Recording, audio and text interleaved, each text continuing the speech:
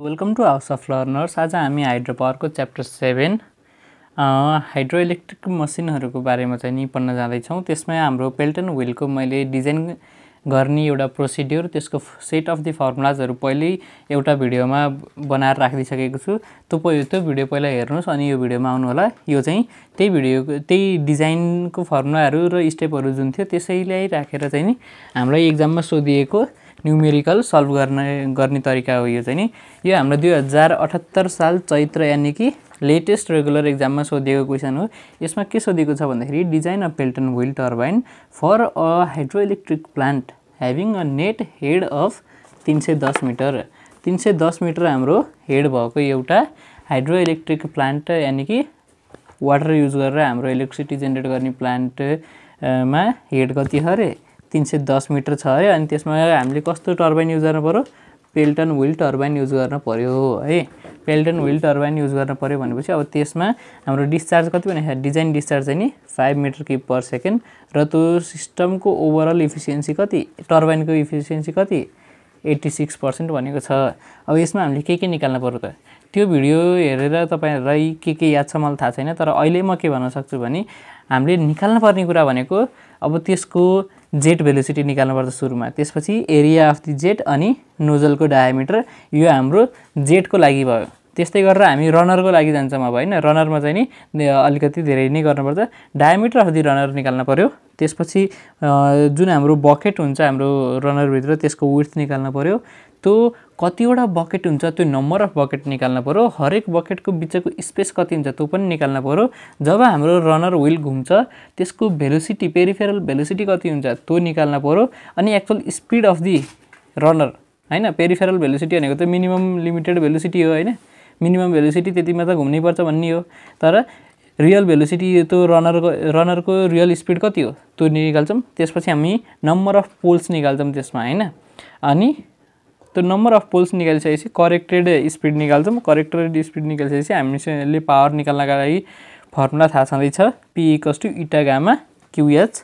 त्योबाट हामीले प्लान्टको पावर कति जेनेरेट हुन्छ त्यो निकाल्छौँ र अनि हाम्रो डिजाइन सकिन्छ। सुरु गरौँ है त। सोलुसनमा जाँदाखेरि हाम्रो टाइप अफ द टर्बाइन कस्तो हो त? पेल्टन टर्बाइन हो। त्यसैले हामीले अब फर्मुलाहरू त्यही पेल्टनकै डिजाइन प्रोसिड्युर अनुसार गर्दै जान्छौँ। डिस्चार्ज हाम्रो 5 मिटर क्युब पर सेकेन्ड गर्नु छ, यानि कि पानी हाल्न र निकाल्न कति हो? 1 सेकेन्डमा 5 मिटर क्युब पानी यानि कि 5000 लिटर। त्यस्तै गरेर हेड हाम्रो 310 मिटर हाइटमा छ। त्यस्तै गरेर इफिसियन्सी 86%, फ्रिक्वेन्सी हाम्रो 50 हर्ज नेपालको लागि यति कुरा बुझिहालिन्छ हैन। भेलोसिटी अफ द जेटको फर्मुला के छ? Velocity of the जेटको formula Vz = CD√2gh छ। अब g भनेको 9.81, CD भनेको 0.98 र अनि h भनेको 310। यसलाई मैले क्याल्कुलेटरमा हाने भने 0.98 * √2 * 9.81 * 310 गरे भने मेरो कति आयो? 76.42 मिटर पर सेकेन्ड। यो मेरो के भयो? जेट भेलोसिटी भयो है। त्यस्तै गरेर मैले अब त्यो भेलोसिटी आइसकेपछि मसँग डिस्चार्ज छ, म एरिया निकाल्छु। एरिया अफ द जेट निकाल्नका लागि हामीलाई के थाहा? फर्मुला Q = AB भन्ने थाहा। A भनेपछि एरिया भनेको के हो? A = Q/V हो। एकदम बेसिकबाट जानुपर्छ है। बेसिक कुरा थाहा भएपछि यसमा डिजाइन गर्नलाई केही गाह्रो छैन है। त्यसलाई एरिया निकाल्नका लागि Q/VZ। Q भनेको 5 metre cube per second upon हाम्रो यो VZ कति आएको थियो? 76.4। त्यही गरेँ मैले 5 एन्सर गरेँ मैले। कति आयो? 0.0654 मेरो के आयो? एरिया अफ द जेट आयो। अब त्यो एरिया आइसकेपछि अब म डायामिटर निकाल्छु त्यो नोजल अथवा जेटको। त्यो डायामिटर निकाल्नका लागि एरियाको फर्मुला के छ?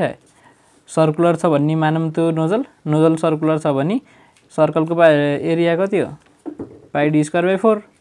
डी निकालौँ सजिलोसँग। एरियाको ठाउँमा 0.654 πd²/4 राख्दाखेरि d = कति आयो? 0.288 मिटर आयो। यो हाम्रो के भयो?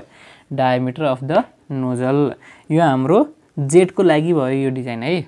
अब हामी रनरको लागि गर्न थाल्छौँ। जेटको लागि के निकाल्ने त? भेलोसिटी निकाल्ने, एरिया निकाल्ने, डायामिटर निकाल्ने। तीनटा कुरो निकालेपछि पुग्यो। अब हामी रनरमा जाँदाखेरि यो रनर पार्ट भनेर लेख्छु है मैले, सम्झिन सजिलो। रनर पार्टको लागि हामी जान्छौँ। यो चाहिँ नि के थियो हाम्रो? Jet part. दुईटा पार्ट हुन्छ है ल। अब डायामिटर अफ द रनर के हो त? D = डिजाइन प्रिन्सिपलमा मैले पहिले भनिसकेँ 15D गर्ने हो भने हाम्रो डायामिटर अफ द रनर कुरो बुझौँ है।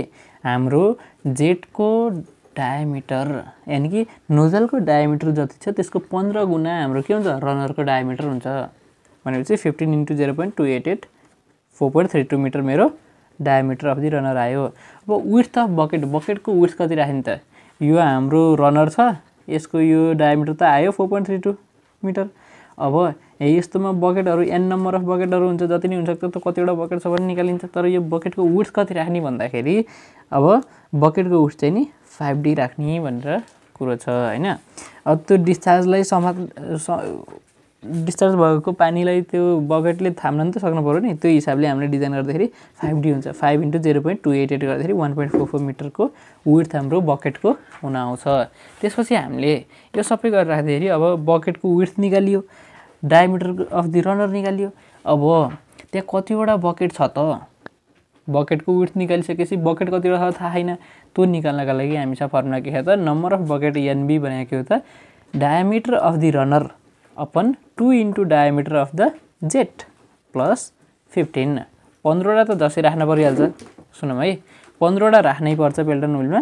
त्योभन्दा बढी कति थप्नु पर्यो त हाम्रो त्यो डायमिटर अफ द रनर र डायमिटर अफ द नोजलमा भर पर्ने भयो भनेपछि D/2D। अब 4.32 अपन 2 × 0.288 प्लस 15 गर्दाखेरि मेरो 22.5 आएको थियो। यसलाई मैले राउन्ड अफ गर्दाखेरि 23 वटा मैले नम्बर अफ बकेट लिएँ। त्यसपछि अब हरेक बकेटको बिचको स्पेसिङ कति त यी दुईटा बकेट छन् भने यी दुईटाको बिचमा खाली ठाउँ कति राख्नु पर्यो भन्दाखेरि πD/NB है। यो कसरी आयो एकदम सजिलो लाग्यो बेसिक छ के। सर्कुलर छ हाम्रो यो रनर यो पुरैको लेन्थ भनौँ न यो सर्कललाई खोल्दाखेरि त लेन्थ भन्छ यहाँदेखि यहाँसम्मको लेन्थ कति छ 2πr हो यो ठिक। यसको सर्कमफेरेन्स हो यो भनेको 2πr यो भनेको πD हो। πD यो पुरैको लेन्थ πD जतिवटा बकेट छ नि मानौँ 3टा बकेट छ भने डिभाइड बाइ 3 गर्नु पर्यो स्पेस निकाल्नका लागि हो कि हैन। त्यही गरे यहाँ नम्बर अफ बकेट गरिदिने हो भने πD/ नम्बर अफ बकेट सर्कमफेरेन्स अब नम्बर अफ बकेट गर्ने भने बकेटको स्पेसिङ आउँछ। कुनै ठुलो कुरो छैन केही पनि ठुलो कुरो छैन एकदम कन्सेप्चुअल छ मिलाएर बुझे हुन्छ। π × 4.32 अपन 23 गर्दाखेरि 0.59 मिटर मेरो स्पेसिङ बिट्विन द बकेट आइपुग्यो।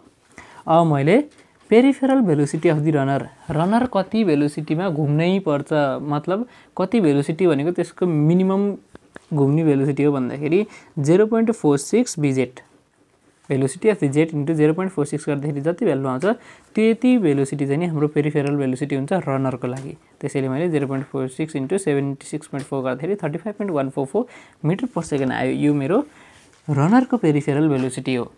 अब स्पिड अफ द रनर अब actual speed of the runner कति स्पिडमा घुमिरहेको छ त हामीलाई के थाहा भेलोसिटी भनेको πDN/60 हो।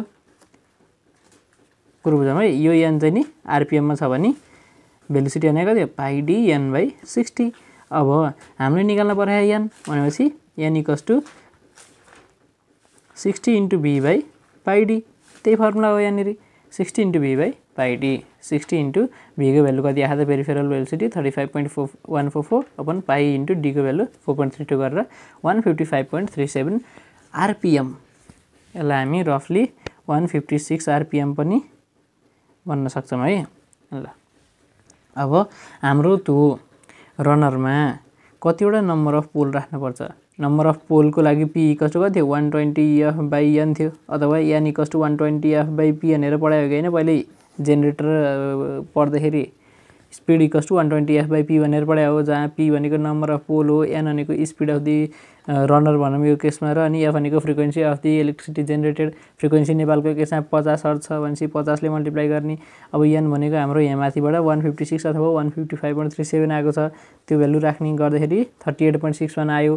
त्यो भनेको रफली 39 वटा पोल हुन्छ। पोलहरू डेसिमलमा राखिँदैन 39 पोल। अब 39 पोल राख्दाखेरि हाम्रो स्पिड कति हुन्छ त यो स्पिड निकाल्छौँ हामीले अब है। यो स्पिड निकाल्नका लागि n = कति हो 120F/p हो त्यही गरे मैले 120 × 50/p p को ठाउँमा मैले कति राखेँ 39 राखेँ 153.84 राउन्ड अफ गर्दाखेरि 154 आरपिएम आयो। हामीले यहाँ क्याल्कुलेटेड आरपिएम यति थियो तर एक्चुअल आरपिएम कति हेर्छ 154 रहेछ 156 दुईको एरर आयो नि त्यो एररलाई पनि हटाउने है। अब हाम्रो त्यो हाइड्रो इलेक्ट्रिक प्लान्टको पावर कति हो त? त्यो पावर कति हो त भन्दाखेरि P = फर्मुला के थियो? P = इटा गामा QS थियो बाई 1000 गर्ने हो भने यो उसमा जान्थ्यो के अरे मेगावाटमा जान्थ्यो। त्यो कुराहरू छ हैन, मेगावाटमा जान्थ्यो गरिएन। यसमा हामीले डिभाइड बाई 0.746 गरेर HP मा निकालिएका छौँ यहाँनिर चाहिँ नि, तर हामीले मेगावाटमा पनि निकाल्न सक्छौँ। कुनै किसिमको उ छैन, गाह्रो कुरा छैन है। अब यसलाई मैले 9.81 भनेको गामाको भ्यालु भयो, इटा भनेको 86% ले 0.86, क्यू भनेको discharge 5 metre cube per second र अनि हेड भनेको 310 मिटर छ। यो गर्दाखेरि मेरो पावर किलोवाटमा आउँछ है। किलोवाटमा आइसकेपछि यसलाई मैले डिभाइड बाई 1000 गरेँ भने मेगावाटमा जान्छ। यदि मैले डिभाइड बाई 0.746 गरेँ भने त्यो हर्स पावरमा जान्छ। मैले यहाँ हर्स पावरमा निकालेर छोडेको छु, हजुरहरूले जेमा पनि निकाल्न सकिन्छ। अब यो पावर आइसकेपछि हाम्रो करेक्टेड एनएस कति हो त? करेक्टेड एनएस चाहिँ कति छ है त?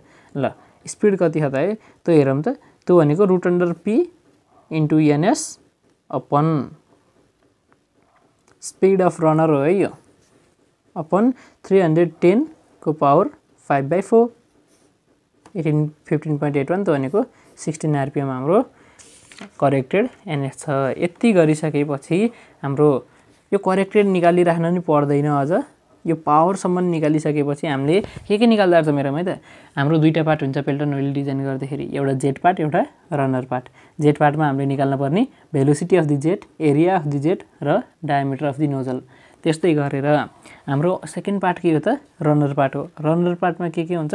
डायमिटर अफ द रनर निकाल्न पर्यो, विड्थ बकेटको विड्थ निकाल्न पर्यो, नम्बर अफ बकेट कतिवटा युज भएको छ त्यो पनि निकाल्न पर्यो, प्लस बकेटको स्पेसिङ कति, त्यसको पेरिफेरल भेलोसिटी कति, स्पिड अफ रनर कति र नम्बर अफ पुल कति, अनि एक्चुअल पावर कति जेनेरेट भएको छ त्यति कुरा निकाल्न पर्यो। यो 8वटा कुरा यहाँबाट निकाल्न पर्यो, 3टा कुरा यहाँबाट गरेर 11वटा कुरा हामीले निकालिसकेपछि हाम्रो एउटा कम्प्लिट डिजाइन तयार हुन्छ।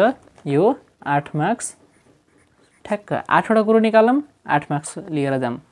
एउटा कुरो एउटा फर्मुला एउटा नम्बर, यस्तो खालको सजिलो एकदम सजिलो छ यो डिजाइन गर्नको लागि। बेसिक कुराहरू छ, बेसी धेरै फर्मुलाहरू घोक्न केही पनि पर्दैन।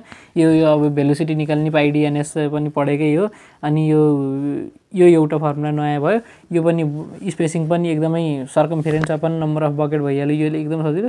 यो डिजाइन क्राइटेरियाको लागि एउटा डायमिटर अफ द रनरको लागि D = 15D र विड्थ अफ द बकेटको लागि B = 5D अनि number of bucket NB = D/2D + 15 त जसरी नि राख्नै पर्छ अरे एउटा पेल्टन व्हीलको रनरमा।